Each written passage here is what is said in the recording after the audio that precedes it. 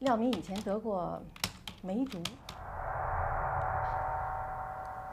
梅毒？对，就是因为她得了这个梅毒，她不但害死了自己的丈夫，还害死了自己的孩子，而且现在呀，还在处心积虑的勾引自己的公公，就是以前的公公，把人家家里面闹的是人心不安、鸡犬不宁的，真的。您别笑，我说的是实话。廖明在我们这做前台服务员，对工作是比较负责任的，对同事们团结的也比较好，口碑不错。经理，您呐看到的那些都是表面现象，真的。廖敏这个人挺能装的，他周围好些人都被他这种外表的这种东西给迷惑了。我只是觉得，你说像咱们这么大的一个鼎鼎大名的涉外酒店里面，有他这么一个人在这工作，他配吗？让外边人知道了，那不影响咱们酒店的生意吗？当然了，经理您不相信我说的话，我也能理解，真的。您呐，只要去他以前治病那个医院去查一查他的病历，您就全明白了。你知道哪个医院吗？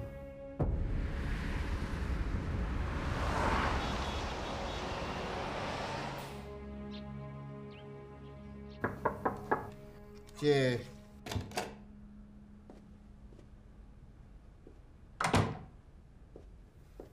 李总，你找我？走。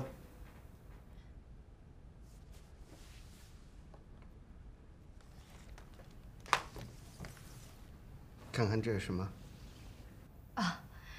酒店的员工手册。打开。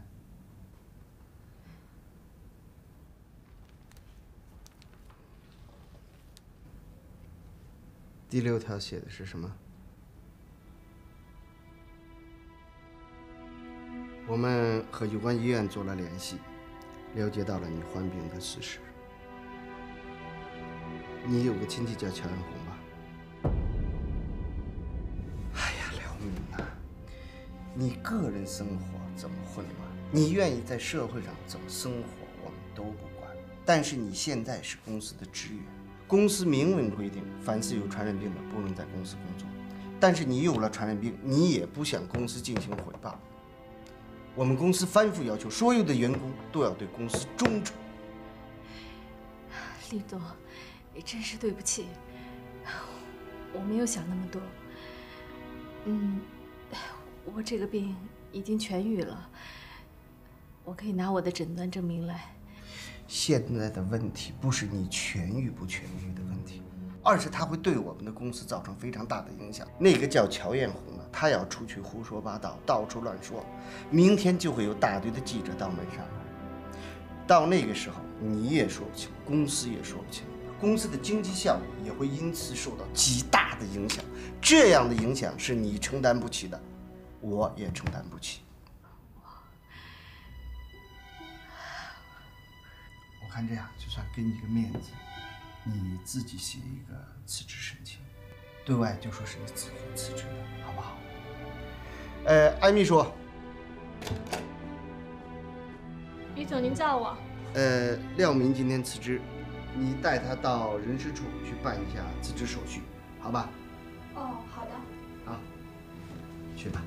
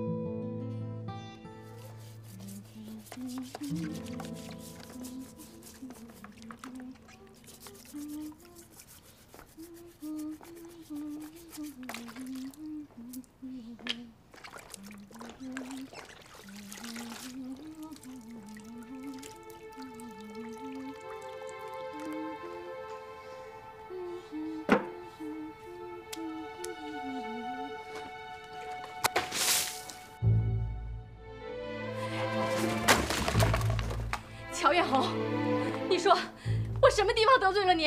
你这么对待我？你吼什么呀？啊？你自己干的好事你自己心里明白，还有脸跑这儿来跟我兴师问罪，好像我欺负你似的。我干了什么事儿了？你说呀！我做了什么对不起你的事儿？你这么害我！你少跟我在这揣着明白装糊涂，有本事你明着面的来呀！啊，你要光明磊落的话，我还算你是个人。哎呀，偷偷摸摸的，总在背后给人捅刀子，你算什么东西？你以为大家都是傻子啊？都跟张叔那么的好骗啊？想得美！我现在算是明白了，在这个家里头啊，最阴险、最缺德、最不是东西的人就是你，乔艳红，你怎么能这么说话呢？你才来张家几天啊，你就血口喷人了？我背后捅刀子是吧？你跑到单位，到领导那儿去告发我，让我丢了工作，你做的光明磊落是不是啊？我真是搞不懂了，我怎么对不起你了啊？你怎么做什么目的？你安的什么心啊你？你装什么傻呀？啊？那天啊，用那个公用电话去报警，把我弟弟抓起来的人，不就是你吗？你当我不知道啊？啊？你别以为你偷偷摸摸的干的那些勾当就没有人知道，要真是那样的话，那高飞也不会不要你了。那我也不会跑到你单位去告什么状，这些都是你自找的，活该！你简直就是诬陷人，你污蔑，你侮辱人！你弟弟的事我压根就不知道，你凭什么一口咬定是我？那我怎么不说是别人呢？啊，我喜欢你啊！啊，我脑袋有毛病，我吃错药了。告诉你，我有证据。好，你有证据是吧？你就今天当着全家人的面，你给我说出来，你把你的证据给我拿出来，我看看。有人亲眼看见的，就是你报的警，而且人家还亲耳听见啊，说你对警察说了，说自己就是廖敏，你有什么话说呀？啊！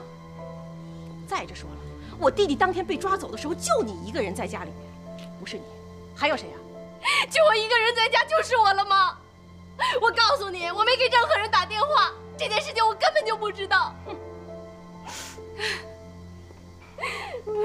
我都做了什么对不起你们的事儿了？你们干嘛都冤枉我，都错怪我呀？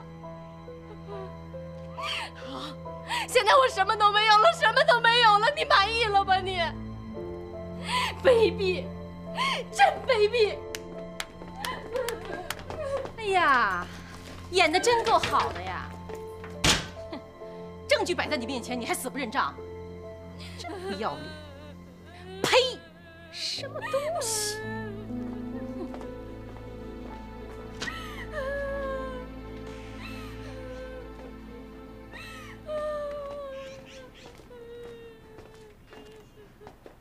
梅啊，没做饭呢？啊，爸，李爷，出事儿了。怎么了？又出什么事儿了？这乔艳红跟廖敏吵起来了。乔艳红好像跑到廖敏的饭店，跟领导说了廖敏得病那事儿，还说了很多对廖敏不利的话，都被单位给退回来了，工作丢了，在屋里哭呢。这艳红怎么这么冲动啊？混账！真是岂有此理！这同在一个屋檐下，这什么人性啊？这么干啊？啊！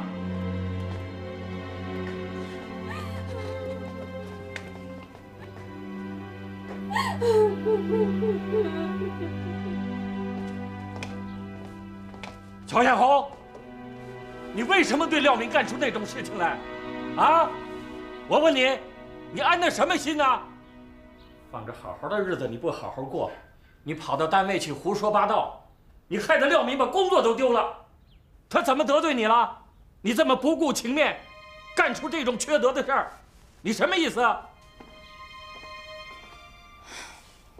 张叔，真正缺德的不是我，是他廖敏。我弟被警察抓走了，那就是他去报的案，你知道吗？他这个人呢，一向是在背后啊偷偷摸摸的害人。我觉得得有人出来管管他了。我这么做呢，那就是想教训教训他，让他收敛点。你胡说！廖敏根本就不是那种人。你是哪只眼睛看见的？我是没亲眼看见，可是有人看见了呀，他告诉我的。你问我妈，跟你说是，说死我也不相信小敏会干出那种事情来。你说有人去举报你弟弟，那是他自找的。大白天的聚众赌博，这叫干什么呀？啊！别说是没有人举报，就是我都想替警察把他抓起来。出了问题不在自己身上找原因，反倒小肚鸡肠的蓄意报复，把责任都推到别人身上，这是干什么呀？艳红啊，我怎么跟你说的？让你忍着忍着，你还是要说。妈，我忍什么呀？您都忍多久了啊？这个廖敏成天跟那个狐狸精似的，在那迷惑人，现在又处心积虑的来害人，那咱们就一直忍着啊，一直让他把咱们害死啊！行了，你闭嘴吧你！你说你满脑子乌七八糟的，你净想些什么呀你？当初我好心好意的收留你们，没想到收留起祸害来了啊！你们走，哪儿来哪儿去，这儿容不下你们。老张啊，你消消火啊！我知道你发火，你生气，这艳红不是特意的啊，别跟他一般见识，你先消消火啊，老张。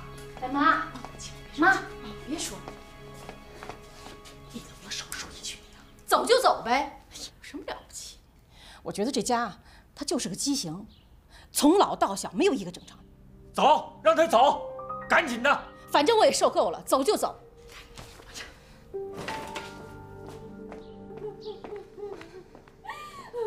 廖敏，你个不要脸的狐狸精，你有本事哈！这回你达到目的了，终于把我赶走了，你开心了吧？不过你别开心的太早，我告诉你，你别忘了，你做缺德事迟早会遭报应的，你等着吧！臭不要脸的玩意儿！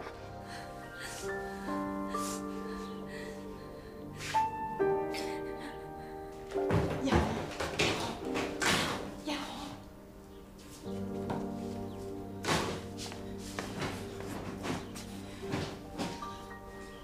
我说老张啊，我真的就不明白，你为什么处处总向着廖敏呢？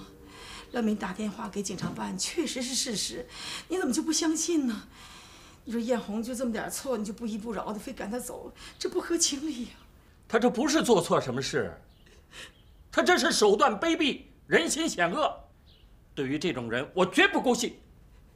老张，我知道你生气了，你消消火行吗？你看着我面子，别赶他走，我求求你，老张啊，老张，求求你，妈，求求你，妈，别哭，没关系的，不就是搬吗？明天就搬走。哎，算了，我现在就找大志去，马上就搬。爸，你别生气，我没事儿，工作丢了可以再找吗？爸，艳红，咱们都是一家人，何必呢？爸，你消消气儿，就算是我求你了啊！哎呀，廖敏，行了吧啊，别在这假惺惺的演戏了好不好？还替我求情，你别在这装好人了。我告诉你，我乔艳红不吃你这套，你留着你的本事，演给你爱看的人去吧啊！小敏啊，小敏啊，艳红，艳红，你别生气了啊！孩子，又让你受委屈了。没有，爸，我没事，我没事。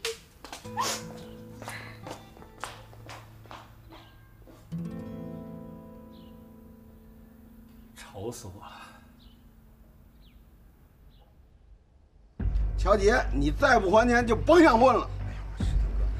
今天你要不还，我现在就废了你！哎呀，你们总得容我几天吧？你说平常都哥们长哥们短的，你们现在就翻脸不认人了。你就宽限我几天还不行吗？就宽限我几天。你自己说几天？5天，5天还不行吗？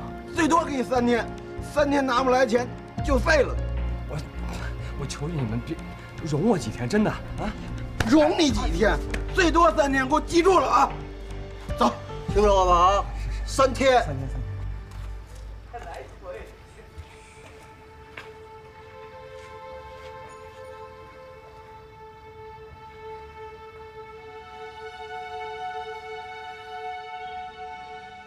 把那电视放这角，把小床从那边去。哎呀，行了，你别这瞎指挥了。你照你这么放的话，这连个走道的地方都没有。房子就这么大，你怎么摆，反正都是个挤。咱们把吃饭桌子还放那儿，然后电视咱们搁那角。艳红，啊，你出来一下。干嘛呀？我们有点事儿想跟你商量一下。啊，你这个地儿太小，我们老是跟这儿住下，实在是不行。这人一多了，出气儿都费劲。哎，没事嘛，是吧？我跟你妈呀都商量好了，明儿我们就搬回乡下老房子住去。干嘛？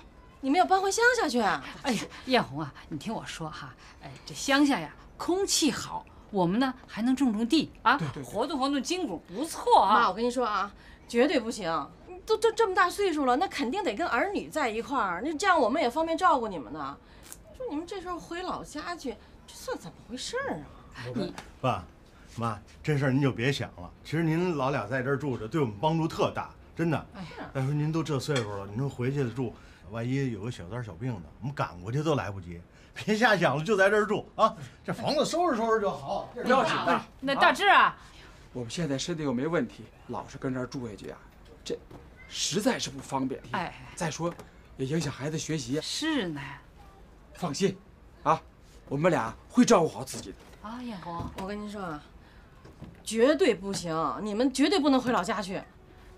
你们老两口在这个城里住惯了，那怎么还回去那个山沟里头去受罪去？干嘛呀？艳红啊，你再好好想想。不想了，闹得乱七八糟，都是你那宝贝儿子给弄的。不行，我还得找他去。哎呦，那什么，大志啊，我出去一趟啊，你把那东西大概规制一下，回来我再仔细弄。哎，艳红，哎，你去哪儿啊？艳红，找乔姐去。这孩子，你说。哎呦喂，姐，这卡我不能还回去，你还回去我怎么办呀？你说我现在什么情况呀？我现在就指着爸这点工资我活命呢，我还回去我怎么办呀？再说了，人家爸妈想的也对呀，去农村那多好呀，农村它首先空气好，对吧？你还可以在乡下种菜，不是吗？那种菜那多绿色，多有机，那多适合养老啊，对吧？乔杰，你说这话等于放屁，你知道吗？那老家的条件你不是不知道，跟城里有法比吗？买菜不方便，交通不方便，就上趟厕所都得跑出2里地去啊！那爸妈都那么大岁数了，你说万一有个病有个灾的怎么办啊？啊！你是爸的亲儿子，你怎么就不知道为他们着想呢？啊，让他们享福多好啊！还让他们上那儿受罪去，真行！你良心呢？让狗吃了。姐，那是我跟我爸妈的事儿，你关你什么事儿啊？再说爸妈都没说什么话呢，你在那说什么呀？你说你爸妈回乡下，那总比看着我在这没吃没喝饿死强吧？乔姐，你没吃没喝饿死，那是你活该自找的。谁让你一个大老爷们儿成天在家闲着呢？你出去找工作不行吗？啊，你以为你在家待着能待出钱来呀？你说你成天让爸妈给你钱花，害不害臊？要不要脸？真是的，我跟你说，你就是一个寄生虫，害人精。老张家那把我赶出来都是因为你，我跟你说，我还没给你算账呢。你赶紧的啊，把你爸的工资卡给我拿出来，要不然的话我跟你没完。没完你能怎么着啊？弄死我？我就不给。给不给？不给啊！给不给？不给，怎么了？给不给？不给。不给。给不给？不给，怎么了？快点！拿出来！干嘛呀你？拿出来！怎么回事？干嘛呀？你没完了你！没完了你！我看你是我姐，你以后再敢动我，你小心点！我跟你说。小姐，你混蛋你！哎呀，艳红啊，艳红，哎呀，别哭了啊，别哭了，来坐下。坐下。哎呀，艳红啊，别哭了。哎呀，乔杰混，你又不是不知道，别跟他一般见识，啊。哎呀，行了，艳我跟你爸呀，真是在城里住够了，想去乡下清静清静。啥时候烦了，我俩就回来了，啊？就是，你妈说的对，啊，到时候我们再回来，就当是我们俩，出去旅游去散心了。哎，别哭了，闺女，不哭了。哎，听着没有啊？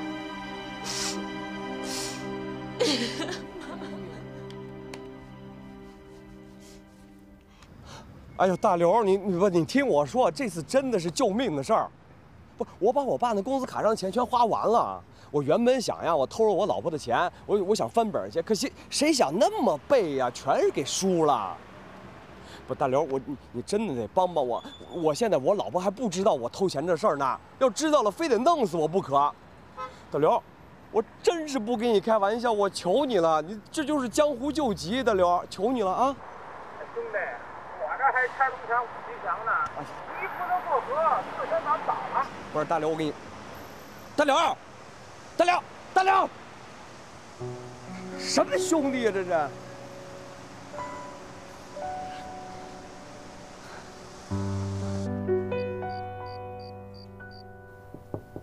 玉梅，玉梅，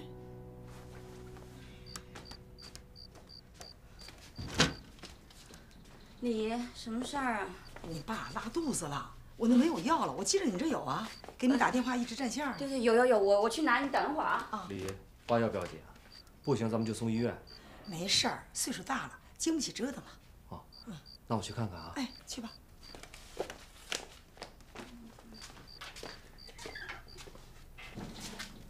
那个一次吃3颗。哎，玉梅啊，你和九丽怎么分开睡了？什么事闹这么僵啊？啊，快给我说说啊！来。哎呀，还不是因为那个刘佳琪，那女人简直是太坏了。我看她呀，老是想勾引九丽，有一次都被我撞见了。哎，接着给她系领带，就把身子往她身上贴。我实在是气坏了，我就找她骂了她一顿。结果她回头就跟九丽说我打她，还把她给打流产了。哎呦，就因为这事儿，九丽呀一直都跟我怄气呢，已经很长时间都没有理我了。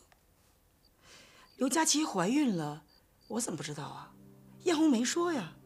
流产的事儿是真是假呀？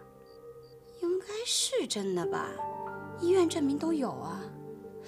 不过我也觉得奇怪啊，你说她就为了治我，能把自己的孩子都给打掉了。不过李姨，我发誓，我绝对没有打她，我绝对没有打她，她就是在诬陷我。这个人太卑鄙无耻了。咱不管她怎么想的，你记住了，不能对九丽这么冷，不能这么冷下去。那谁让她也这样跟着冤枉我呀？我看谁扛得过谁。你这不傻吗？你这不是主动把自己的丈夫往别的女人身上推吗？你好好想想我的话啊！不管怎么着啊，你对九丽不能这么冷下去了。你服个软，认个错，你这样坚持下去对你不利，啊！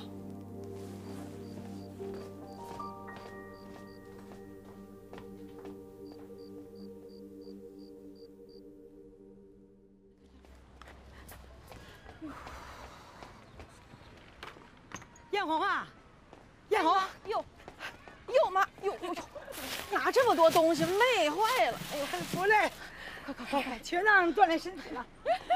快坐这歇。我跟你说，这不是我买的，是我个老姊妹，她卖水果的，她办别的事儿去，怕这水果烂了，都分给我们大伙了，我也吃不了啊，给朋友拿过来。哎呀妈呀，你大孙子就爱吃水果，他看了肯定高兴。他正长身体，多吃点水果好。哎，你这要出门啊？去哪儿啊？嗨呀，还不是为了乔姐的事儿忙活吗？真好吃，你也吃一口呀？我不吃。哎，乔姐又怎么了？哎呀，没什么。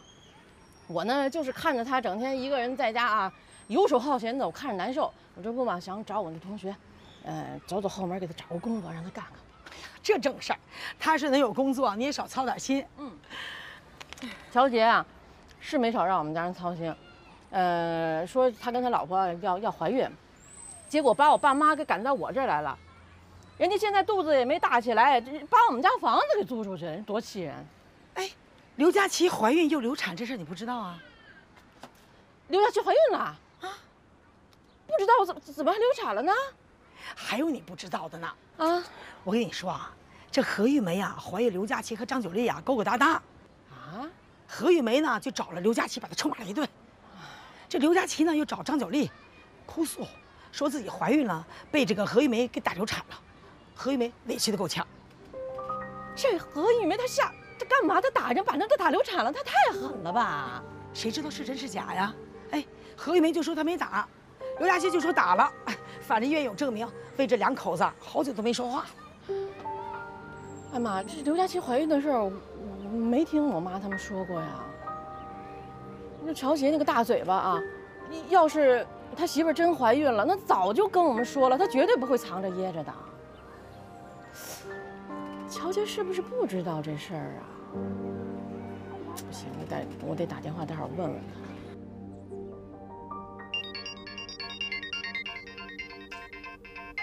哎，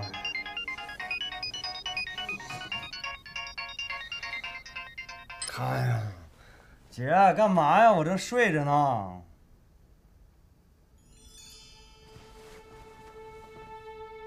你说什么？我说佳琪怀孕了，又流产了。可以啊，李总。我来试一试。啊，这个还不错，歪了。打得蛮好的。行。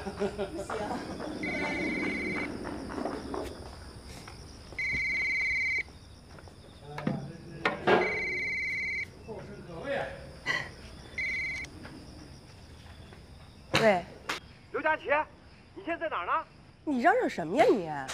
我在外面跟客户谈生意呢，这是一个大单子。你知道我把这合同谈下来，我能拿多少提成吗？你老实给我讲，你到底在哪儿呢？行了行了行了，有什么话晚上回家再说，啊，烦不烦人啊你？佳琪啊，这么忙啊？张总打电话问我一个文件放在哪儿，现在没事了。李总，你再教我打球吧。哎，先喝口水。哎，好。哎呀，我这球怎么打的是歪的呢？慢慢来，慢慢来，这也是个力气活。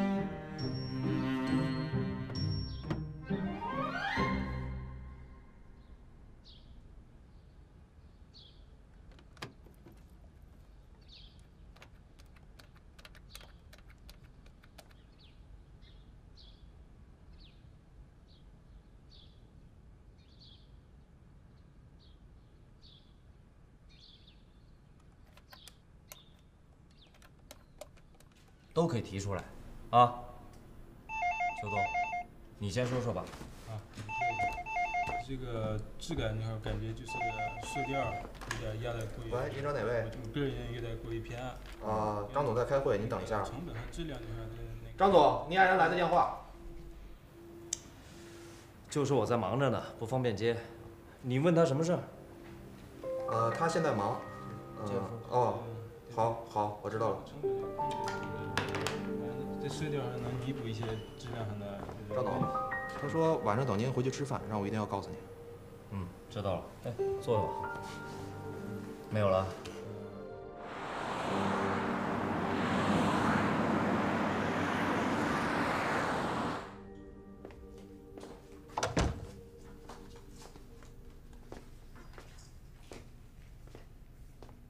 这么风风火火的喊我回来干什么呀？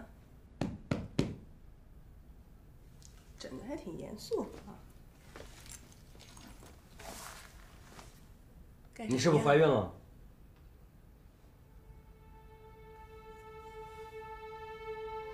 你怎么知道？你怀了孕，又流产了。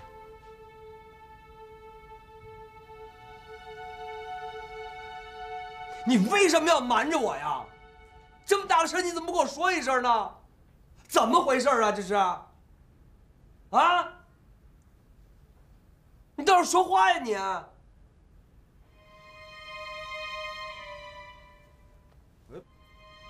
佳琪，佳琪，你怎么了？佳琪，这怎么了？啊？我一直不敢告诉你，我怕你难过。我前一段时间是怀孕了。我从医院确诊回来的路上，我遇见了何玉梅。她说我跟她老公张九丽有关系。我说这怎么可能呢？我老公对我这么好，他还省吃俭用给我买小狗。可是我说什么他都不听，他不听我解释，他把我推倒了在地上。我们的孩子就没了。王八蛋！佳琪，没事儿，有老公了啊！王八蛋！我绝对饶不了你！你怪不怪我？不怪，佳琪，我怎么能怪你呢？佳琪，没事了啊，有我呢啊！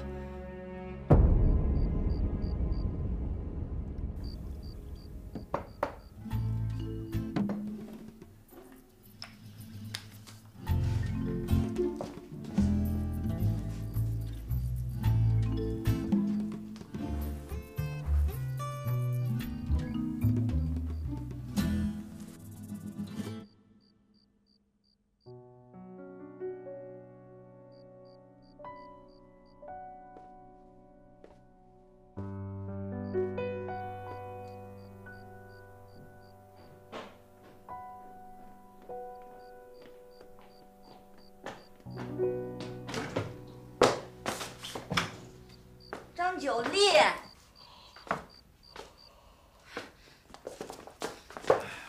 我给你。哎呀，你慢点儿。等会儿水。行了。慢点，我来。慢点儿。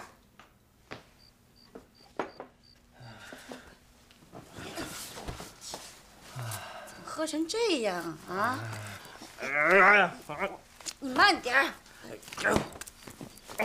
给我。给我。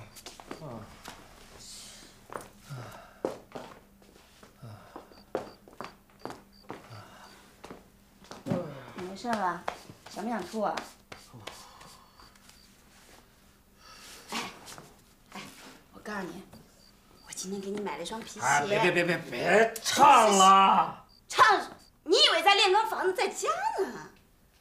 我给你买了一双皮鞋，是今年的新款。哎，你看看。走开！别烦我。行，那我给你试试，好吧？少了。来，我给你试试。给我。别碰我！你还没完了！我好心好意的哄你高兴，你还蹬鼻子上脸了，你到底什么意思啊？我再跟你说一遍啊，你别烦我，我累了。我怎么烦你了啊？我怎么烦你了？哎，这么长时间了，你还把这个家当家吗？还把我当你老婆吗？你到底怎么回？你别喝了！你给我说清楚啊！今天你要是不跟我说清楚，你别想睡觉。不睡就不睡，稀罕。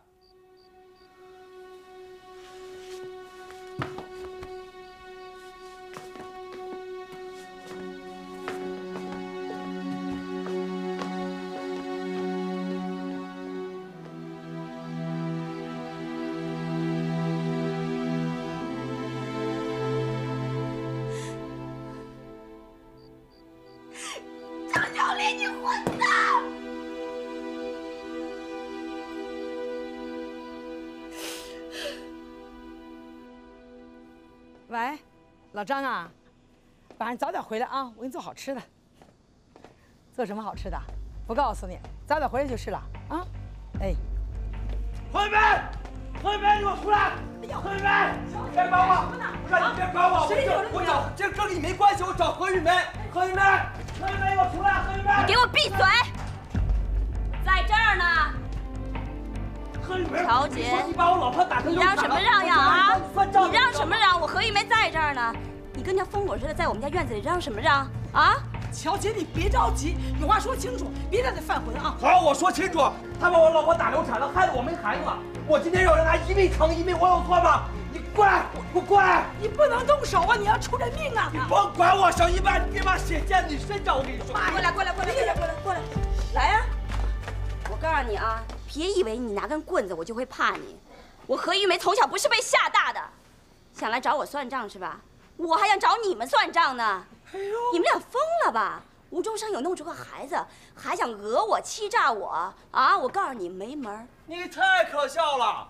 哎，我有医院的证明，我们有孩子，这难道不是事实啊？你今儿你必须得赔偿我，你不赔我3万块钱，我真弄不死你，知道吗？你信吗？小姐，有话好好说。你来，你干嘛呀？玉梅呀，你认个错吧，好汉不吃眼前亏呀！啊，我认什么错？不是我干的事儿，凭什么要让我承认？乔姐，你想讹我钱是不是？想跟我耍横？我告诉你，你选错人了，我不可能给你1分钱。有种你现在就打死我，等着法院判你来诬告罪、敲诈罪和故意杀人罪。哎呦，我害怕！你来啊！你是不是还想再进去一次？你要是愿意的话，我现在马上就打110报警。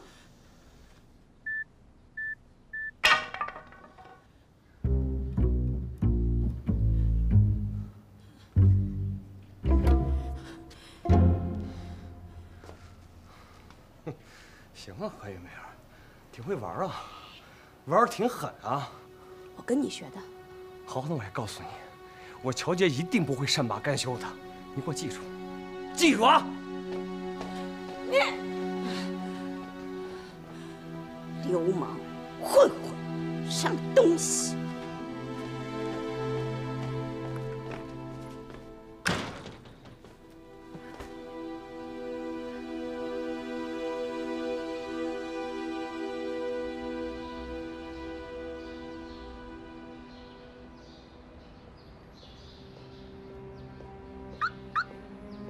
哟，这不是乔杰吗？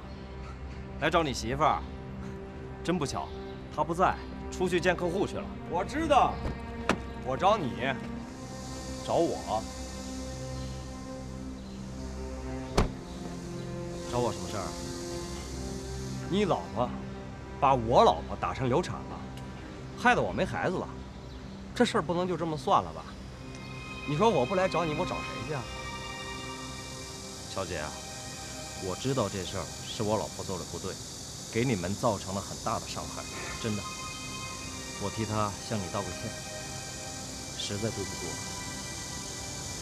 其实这段时间啊，我一直在想该怎么赔偿你们。今天既然你说了，那你就说吧，怎么个赔法？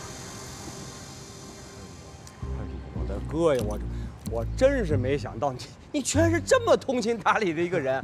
哎，我早知道你这么通情达理，我就不用去你们家了啊。你去我们家了？对呀，你老婆她都打电话打110报警抓我，她简直就是混蛋。我老婆那人你都甭搭理她，她现在已经疯了，可不是嘛？哥，你是个痛快人，我也是个痛快人。3万块钱，你给我3万块钱，咱们这事儿就算了了。3万块钱？对呀，看在佳琪的面子上，我就不去法院告了。你最好嘛，就是同意。要不同意呢，也没事儿，那我就得回去琢磨琢磨这事儿，是吧？会有什么后果？要不你也琢磨琢磨？不用，3万块钱能解决问题吗？能啊。行，我给。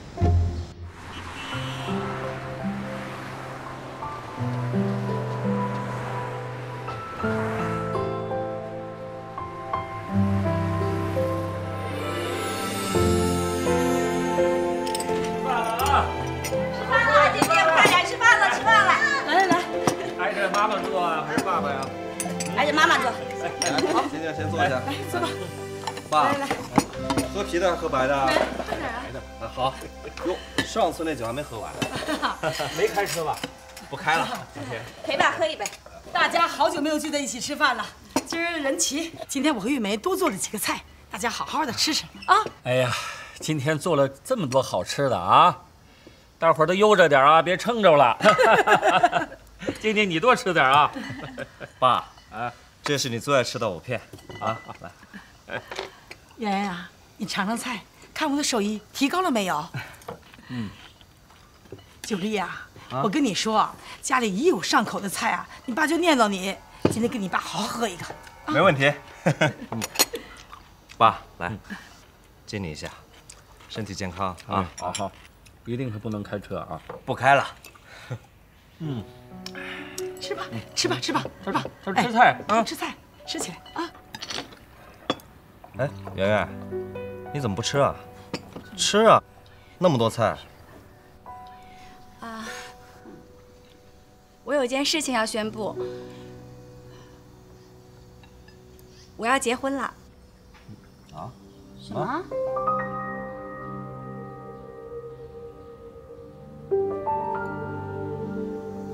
圆圆，跟谁呀？什么时候啊？怎么大伙都不知道呢？哎呀，这么大的喜事儿，一点迹象也没有，是不是跟我们玩这个踏雪无痕呢？没你想的那么复杂，就是没有确定的事情，我觉得也没有必要跟你们说。圆圆，你这什么时候认识的？他干什么的呀？就是啊，他叫贺文庆，是推销厨具的。啊，我们是在火车上认识的，认识已经5个月了，啊，彼此很相爱，所以准备马上结婚。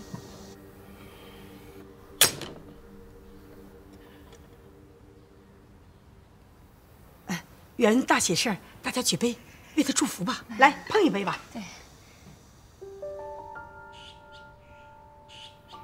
圆圆，我想你一定找了一个特别如意的郎君，来，我先给你碰一个，啊，来呀，来，谢谢。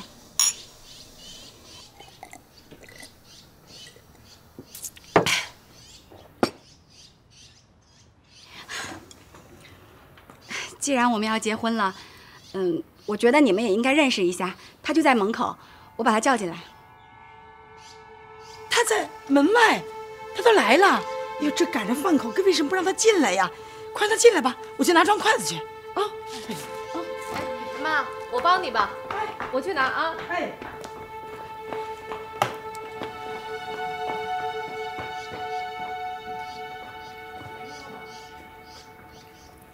哎，怎么从来没听他说过呀？我也不知道，突然冒出什么圆圆来。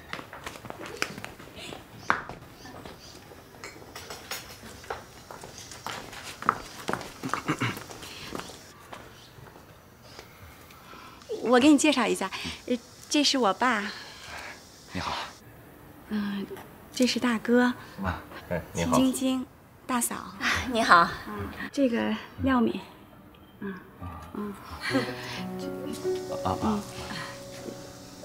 你就叫她李姨吧。你好。那我自我介绍一下，我叫贺文庆，是圆圆的男朋友。初次见面，请大家多多关照啊。那坐吧。啊，对，快坐下吃饭。哎呀，小贺呀，你说你这突然来，我们这家常菜，以后你来的时候提前告诉一声，我给你好好做几个菜啊。哎，好嘞。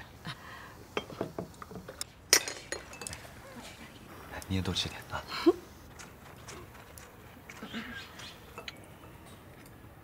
吃啊，大家吃起来，吃起来。哦，听圆圆说，你是做推销厨具工作的。对，这行业不错，销售这个职业特别锻炼人，能长见识、开眼界，还能积累资源。最主要的是啊，能掌握处世之道，这里面的学问可深了。我不知道你知不知道，好多公司的大老板啊，最早都是从销售这个行业开始的。我跟你说，我儿子大致有个同学就是干这个的，一开始他是跑销售的，后来呢自己开了公司，哎呀，效益可好了。做推销啊，没意思，挣再多钱有什么用呢？还不是俗不可耐，满身的铜臭味。钱是什么呀？钱就是粪土，生不带来，死不带去。我最讨厌那种人，就是有几个钱，就不知道自己是谁了。可悲呀！我这辈子最遗憾的就是选错了职业，明明满腹的激情和学问，却偏偏阴差阳错，做了一个枯燥无味的推销员。我都经常为我自己的这份俗气感到愤怒，感到悲伤。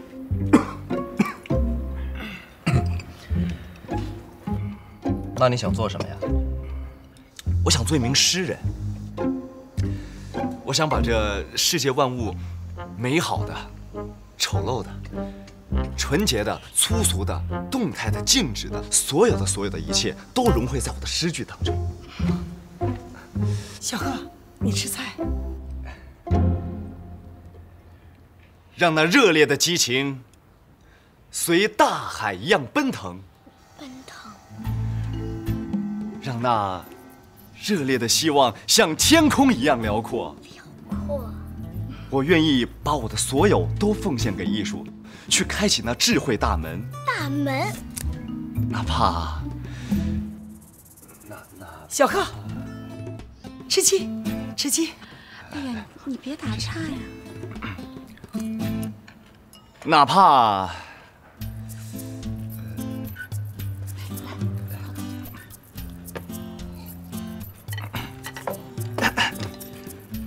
哪怕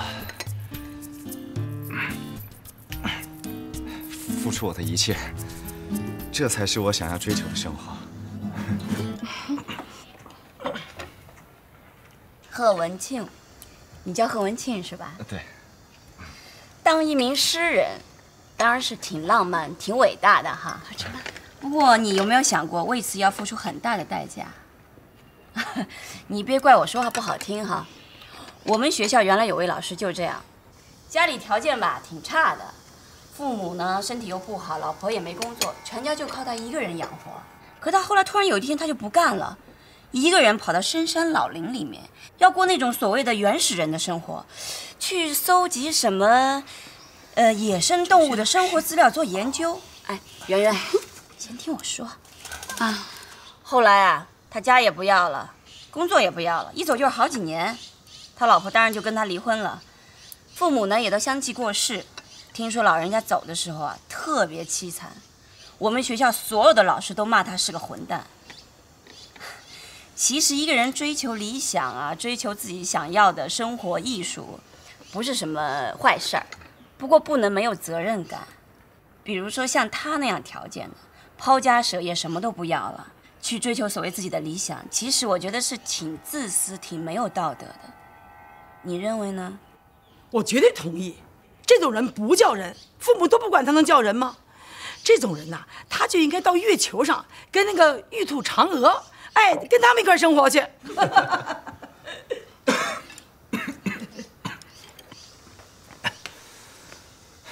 俗，真俗啊！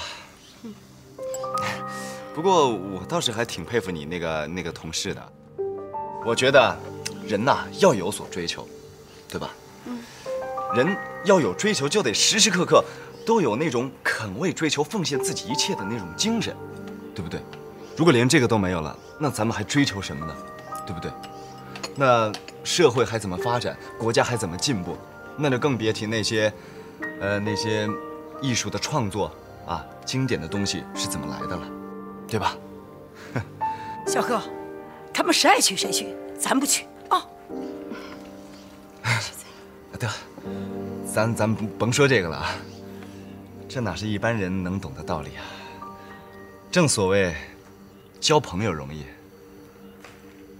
知音难求啊。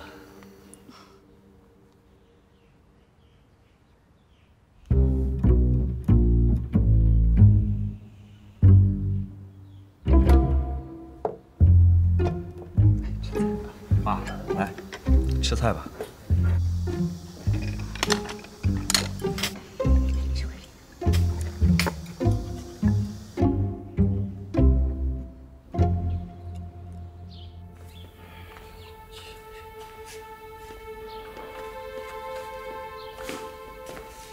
爸，廖敏说你找我，什么事儿？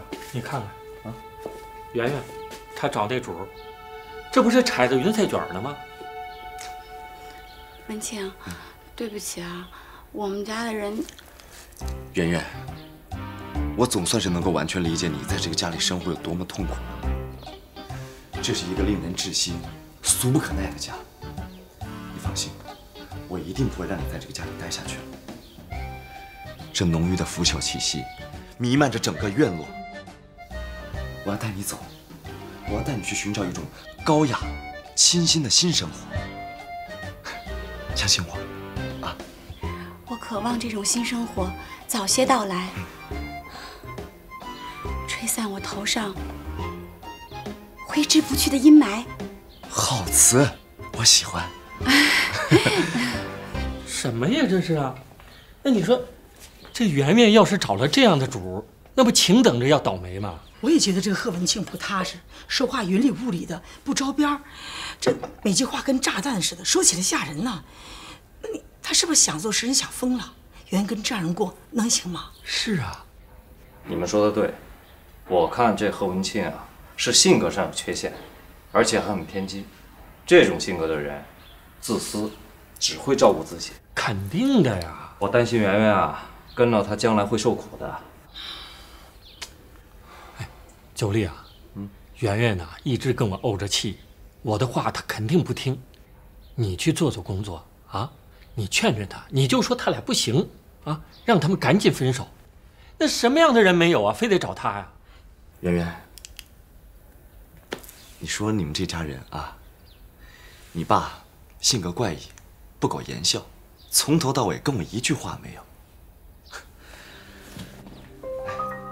还有你那个后妈，表面上看起来挺温和，她都不知道自己笑起来有多假，一看就是一个笑里藏刀。竟在背后算计人的主，让圆圆啊冷静冷静，千万不能拿结婚证儿，跟他说呢，这过日子要踏踏实实的，不能吟诗作画这么浪漫。是啊，还你那个大嫂对吧？那更是俗不可耐，我开口没两句，他就教育我，给我举例子，还拿话挤兑我。这种人他根本就不懂得尊重别人。你说我跟这种人我怎么交流，怎么沟通？文庆，你真是火眼金睛，一语中的，寥寥几句就刻画出我们家的众生相，真是太真实了，太准确了，太生动了。什么牛鬼蛇神我没见过，什么大场面我没经历过，你是没看见，你们家人看我那眼神，那分明就拿我当一怪物看。但是我不在乎，我就是要与众不同，我就是要特立独行，我就是要从心底发出撕心裂肺的呐喊声。我坚决不跟庸俗同流合污，你支持我吗？我支持你。要不我怎么会跟他们没有话讲呢？对呀。不是我根本就不想跟他们说话。太对了。还有那个廖敏，就是你跟我说的那个丧门星。对，就是他。一看他耷拉着脸啊，坐那儿不阴不阳的，一看就知道心里没好事儿，一定就是在算计人家。你大哥人倒是还不错，挺和气的，也很善良。只可惜啊，在这浑浊的世道里，待的时间太久了，已经被污染了，就像一个没有灵魂的躯壳一样，机械般的运转着。自己还不知道，这是最可悲的。啊，李姨，你们也别着急，你们不说啊，我也想劝劝圆圆，结婚本来就不是一场儿戏。不能一时冲动，可不是嘛！我这就跟圆圆去说说去啊。圆圆，你太可怜了，在这个家里没有人懂你，没有人欣赏你，但是我懂你，我欣赏你，并且我爱你。我要带你走，我要带你去过那种单纯的、浪漫的、幸福的生活，让你永远脱离这个家的痛苦，好吗？好，文庆，你赶快把我带走吧，让我赶快离开这个痛苦的地方。很快。圆圆。啊，我大哥叫我，你等我一下。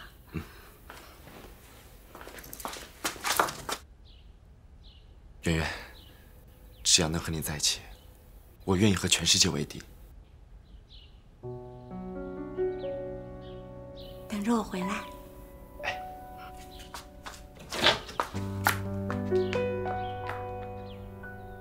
大哥，你找我有事儿啊？圆圆，来，先坐下。你有什么事儿赶紧说吧。那谁，文清还在屋里等我呢。你就先坐下吧啊！哎哥跟你说个事儿，来。什么事儿啊？圆圆，从小到大，哥骗过你吗？没有啊。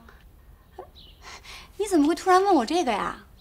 你还记得小时候，每一次在学校里被人给欺负，是不是我和你二哥帮你出头摆平的？是啊。要不怎么说有哥就是好呢？我还一有啊就有2个，我那些同学啊可羡慕我了。那时候我可快乐了。哎，对了哥，你记不记得有一次咱们3个人去后海划船？咱们划船的次数多了，你说哪一次啊？哎呀，就是我10岁生日那次，当时天挺冷的，我非得闹着让你俩带我去划船，结果我不小心把书包掉到湖里去了。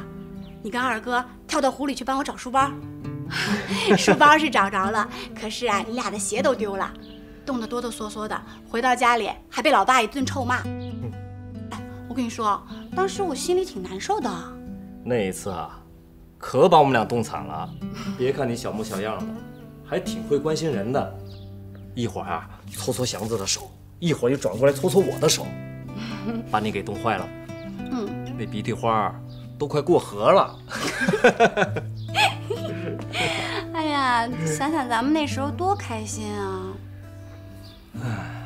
啊，自从你们俩各自成家以后啊，你们就对我没那么好了。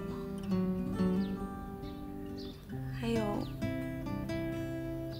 现在二哥也不在了。其实啊，大家一直都挺关心你的。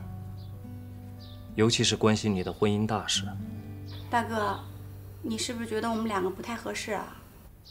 我真的觉得你们俩在一起真的不合适。怎么不合适了？是，他这个人呢是有那么一点点清高，可是这证明他直率，他纯洁，他不装啊，这不挺好的吗？那不叫清高，也不叫纯洁，那是自我、愚昧和不负责任。哥现在是站在一个男人的角度，在替你分析。如果一个男人他没有责任心，就根本不配拥有一个家庭。你信不信吧？你要跟了他，你付出的肯定比他多得多。到时候啊，吃苦受罪的是你。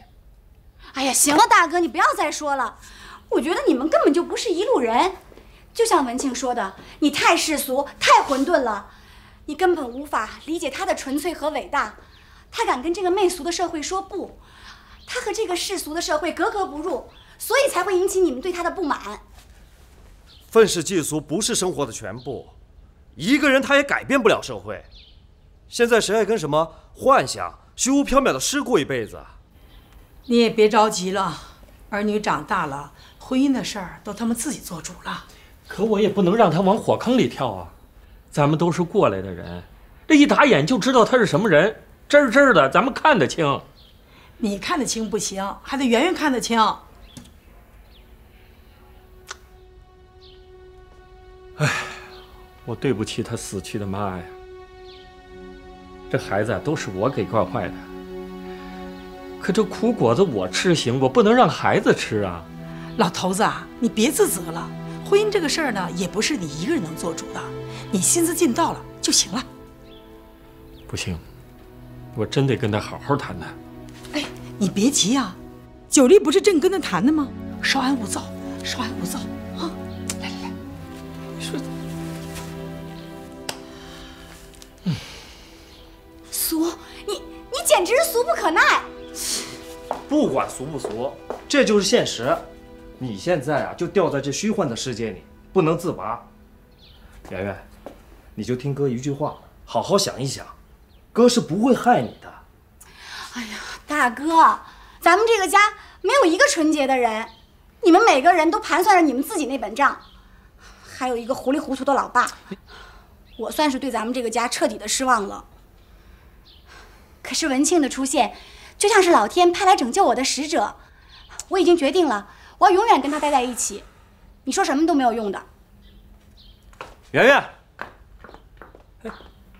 这丫头脑子烧坏了吧？